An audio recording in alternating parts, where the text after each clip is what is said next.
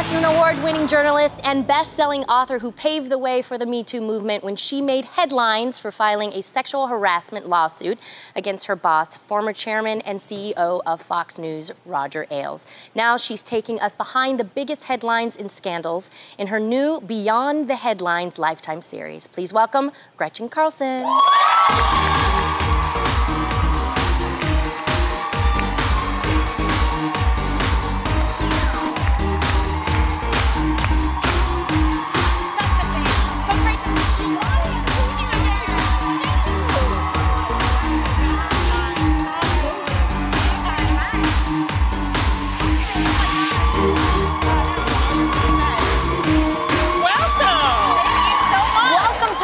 You guys have fun here. Oh, There's yeah. so much energy, and the audience is so great. I bet we have the best show, the best audience in daytime for sure. We've been on your Instagram account. You're like me. I'm 10% British. I love the royal family. Are you fascinated with them? I saw you love like baby Archie. Oh my gosh. Well, as a mom of 2 teenage kids myself, I mean, how can you not love baby Archie and the royal family? And I also covered the wedding of William and Kate. So, you know, so I had a little bit of it in me. Oh, yeah, I got you. All right, that's Now, good. Gretchen, you had to sign a non-disclosure agreement when you settled with Fox News. Did you ever wish you didn't sign one so that you can actually share your story?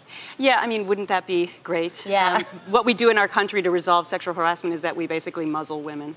And we put handcuffs on them so that they can't go out and tell their story. And that's why I've been working so hard on Capitol Hill to change the laws so that we can take the handcuffs off women and let them have a voice and speak up. And I'm really optimistic. I just was speaking to the senator who's on the show. I'm optimistic about, you know, she sponsors and is in support of my legislation, and I'm really optimistic we're going to pass it. Wow. For all women.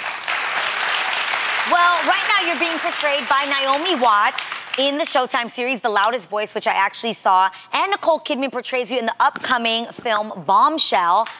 You actually watched The Loudest Voice, as did I. And I know because of your NDA you can't speak specifically, but just overall, what were your thoughts on the series?